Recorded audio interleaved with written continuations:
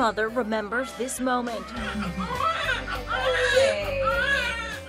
For Heather Niederjohn, the birth of her son Caden came right before a hurricane. He was born 1 month prematurely. This was her commute a few days later, visiting him in the hospital. You can see how much flooding her neighborhood near Houston got. It was just chaos, basically. It was not expected.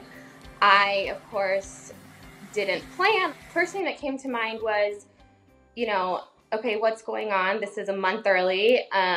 My body's not ready. I didn't even have my final doctor appointment. I hadn't even dilated. So it was kind of like, okay, what do we do here? Some believe changes in barometric pressure may induce early labor for some women like Heather.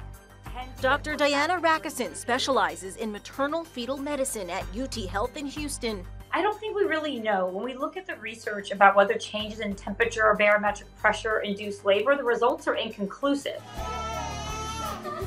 Inside Edition reunited many women who gave birth last year during Hurricane Harvey and Irma.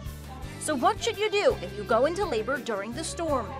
Should your water break in the middle of a storm or a hurricane, the most important thing is not to panic. The most important thing is to stay calm and then to communicate with your physician and the hospital. And of course, then try to move as quickly as possible, as safely as possible to the hospital.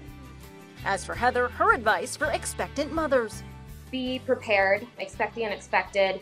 Make sure that you have everything in your home that you could possibly need. Things, to take care of yourself afterwards. Caden, mom and dad are now happy being together at home 1 year later. I'm Lee Sheps for InsideEdition.com.